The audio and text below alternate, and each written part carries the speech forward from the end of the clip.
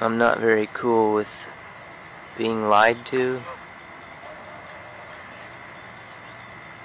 and it seems that everything is a lie. So, playtime's over for me. I don't do much of the things I used to do. There's thousands of boats out on this lake now. Right now, fishing. That used to be one of my passions in the summer.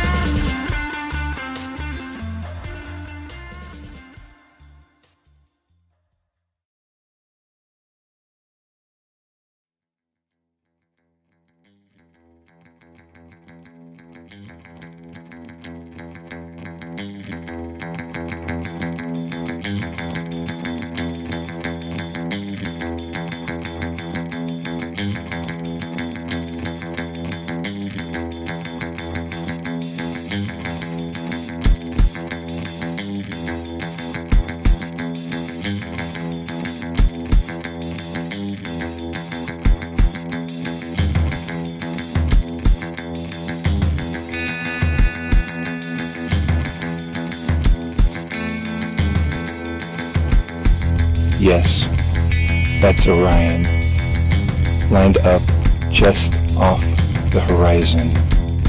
Orion, his faithful dogs, Canis Major, Canis Minor, together hunt. That is, from a flood of waters. For Orion rises in the winter season and troubles the sea and the land with waters and storms.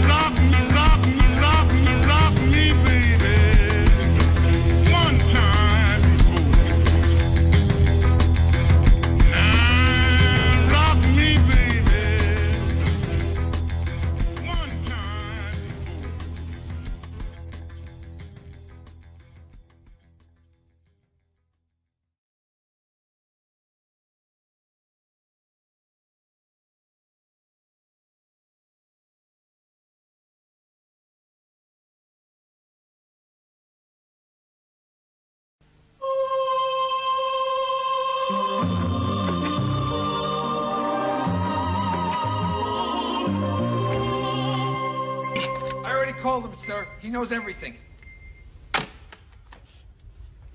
What? You went over my helmet? Well, not exactly over, sir. More to the side. I'll always call you first. It'll never happen again. Never, ever. Oh, shit. No. No. Please. No, not that. Yes, that. Whoa!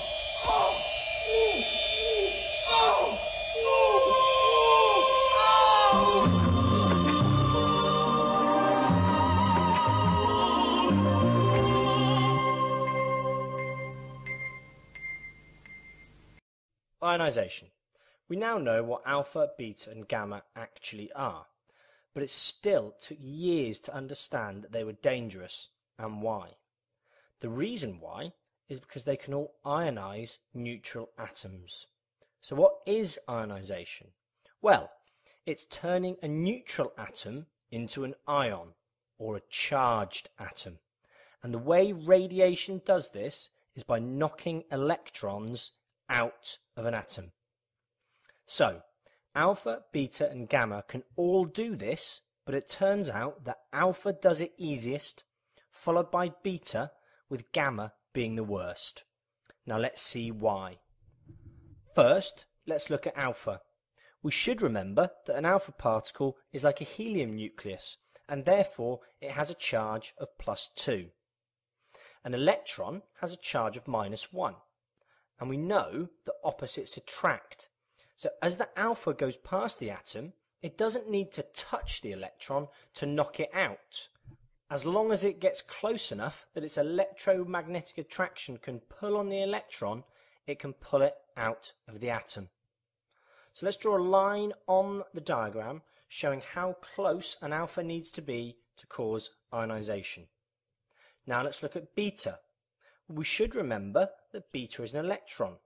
Same charge as the electron that it wants to knock out.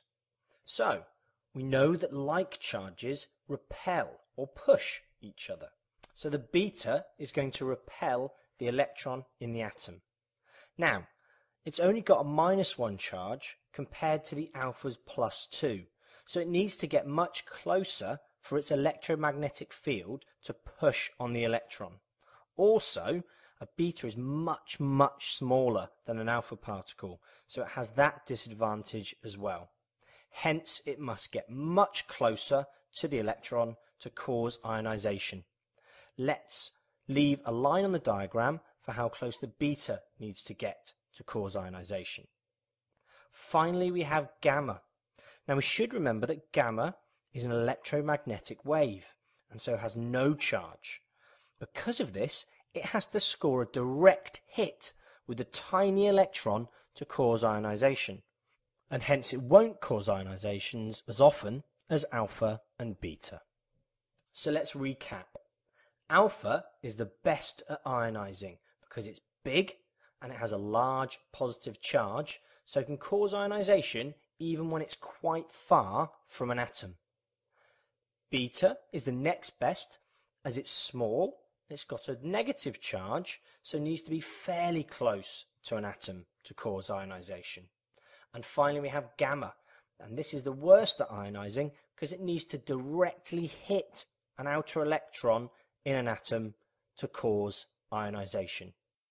It's very important you learn how good alpha, beta and gamma are at causing ionization, as it's very important in the rest of the radioactivity topic.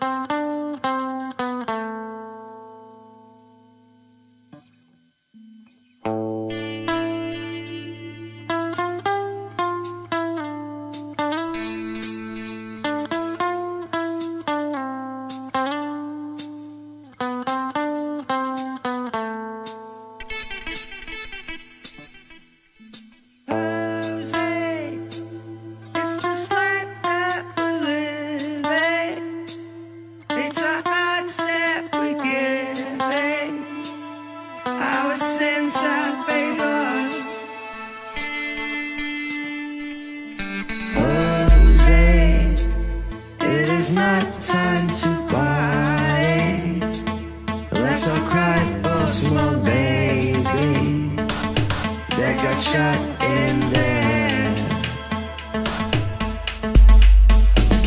Jose, it is just an illusion, an abstract confusion caused by drugs in my blood.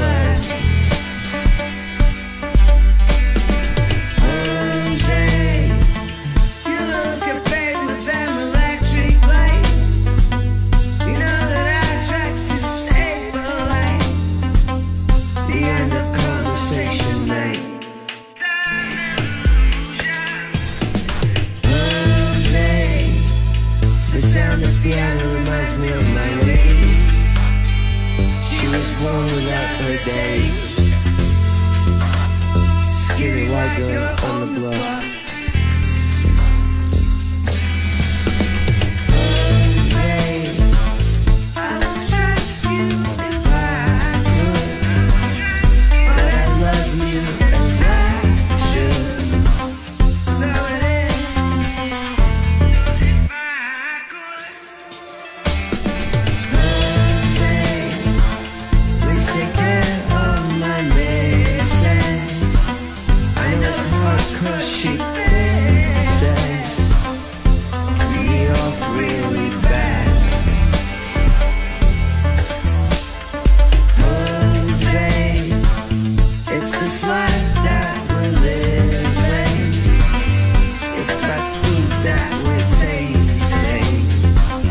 Naked thoughts in my head.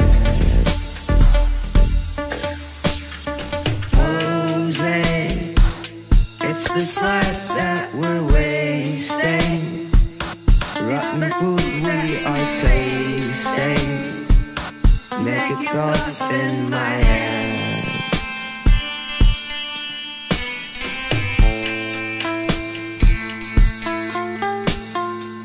I have here a plantarella, a modern day reproduction of an experiment that's actually over 100 years old. The plantarella was originally designed by a Norwegian space physicist called Christian Birkeland, who in 1899 led an expedition to the top of an Arctic mountain to study the northern lights, or the aurora borealis as they're also known. Birkeland was actually the first man who really started to understand how the auroras were formed, and back in his laboratory in Oslo he built this experiment to show his ideas to the world. This particular plantarella was designed by CNRS in France by a French scientist called Jean Lilliston. And it's a vacuum experiment. So what we have here is a vacuum chamber and a vacuum pump, which is a bit like a Hoover at home. And the vacuum pump sucks out most of the air out of the chamber. Not all of the air, but most of it. So it's recreating the conditions about 100 kilometers altitude where we see the aurora. Now inside this vacuum chamber, you've got a big ball here that represents the sun, and a small ball over there that represents the Earth. And within this small ball we have a really strong magnet recreating the Earth's magnetic field. The next thing we do is we put a voltage from the sun to the Earth, and so we're drawing electrons from the sun towards the Earth. Now this recreates the solar wind of charged particles that is always flowing away from our sun and into interplanetary space. Now when these solar wind, or when these charged particles come towards the Earth, they get trapped onto the Earth's magnetic field lines and they get funneled into the northern and the southern polar regions. And when they get to the northern and southern polar regions, they collide with the gases that are there. And what they do, they excite these gases and they actually give energy to the electrons within them. When these electrons relax, they give out light at the characteristic frequencies, thus creating the aurora. That's basically how the aurora is created on Earth, and similar to how the aurora is created on all planets that have a magnetic field.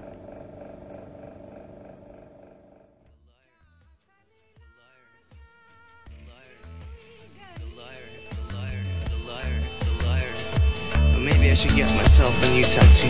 The liar, somebody who's known or someone who I admire. The liar, forget it, lady. That individual will move. The liar, be another liar. Mighty man with deadly heart disease.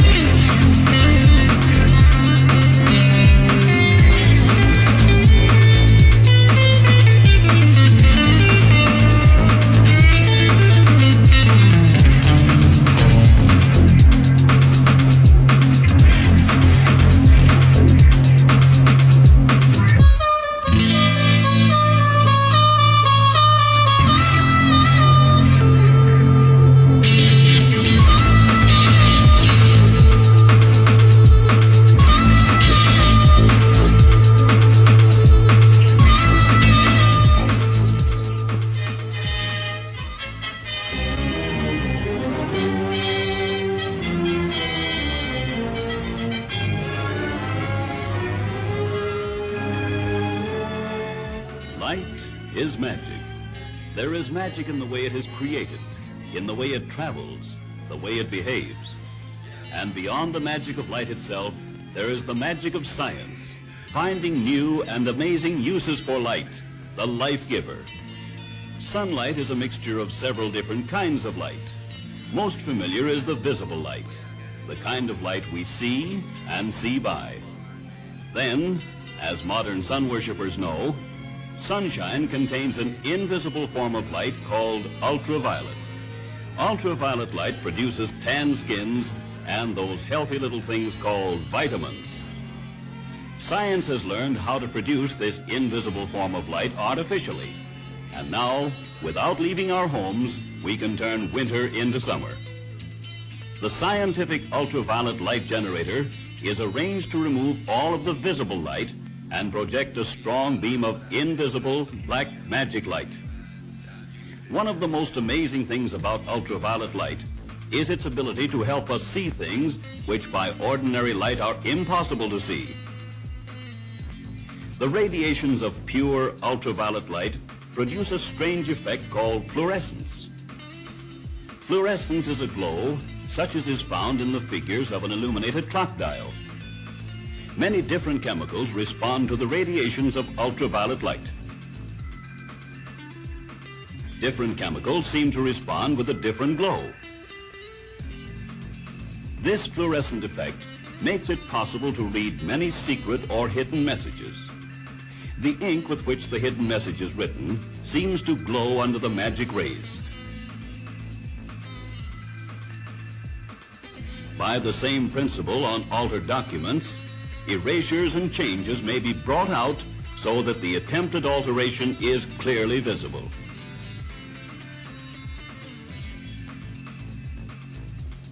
Mixed in with the visible sunlight and the ultraviolet light is another magic light that our eyes cannot see, but which we can feel as heat. These invisible rays of heat, which form so large a part of sunshine, have been given the name infrared light. Infrared light has no visual effect on our eyes. So in order to see its results, we must use a camera containing a special film which is sensitive only to infrared light.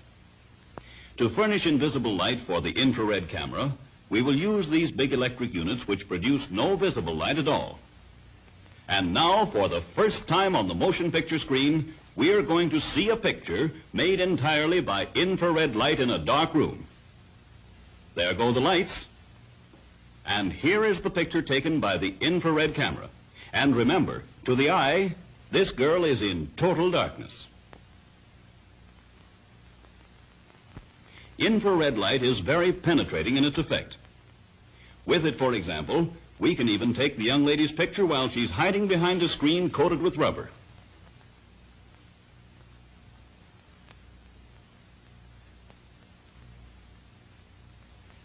The magic light shows that even a brand new shave isn't good enough when you are posing for the infrared camera.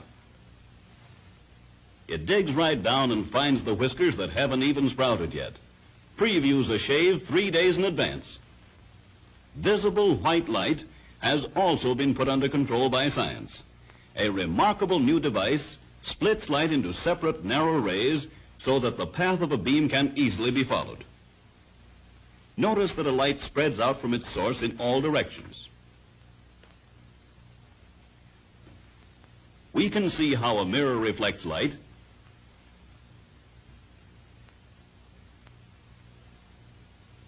how a prism bends the rays in different directions, and how light can even be bent around corners in tubes and pipes. Now let's see the effect of a simple reflecting surface used to control light. The rays leave their source, strike the reflector, and bounce back on themselves in the same path. Then if we place a lens like this in the path of the light, the rays are bent inward. Now let's try another type of lens, similar to the lens used in automobile headlights. Instead of bringing the rays together at a point, this lens bends them so they go out in parallel lines. In the motor car headlight, the new system of light control makes use of the type of reflecting surface called a parabolic reflector. No matter at what angle the light rays strike the reflector, they are bounced back in an even parallel path. The actual mechanics of this new headlamp are somewhat similar to previous two-beam lamps. When we are driving in the country, light from the central filament is used, and an intense beam of light is reflected straight ahead and far down the road. When we switch to the passing beam, another filament only a few thousandths of an inch away is lighted, and the beam is now aimed down and to the right of the road. A more accurate lens has been designed to direct light farther ahead in the driving beam, and more light on the right side of the road for the passing beam. Then the whole unit has been sealed airtight, so that air and moisture, tarnish and rust cannot cut down its efficiency. And so today, we drive with headlights that apply the latest principle of scientific light control. Headlights suited to the speeds at which we travel. On the high road, controlled light makes possible safe speed because we can always stop within the range of our own headlights. In city driving and in passing other cars on the highway, our controlled passing beam continues to light the right side of the road without shining in the other fellow's eyes. If we drive safely and always dim our lights when passing, we can take full advantage of the new control science has given us.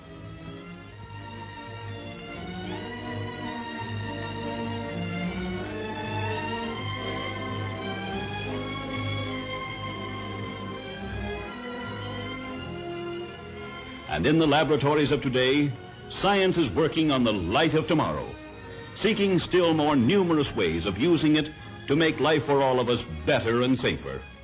Who knows what miracles are yet to come from the amazing development of visible and invisible light when the magic light of tomorrow comes into its own.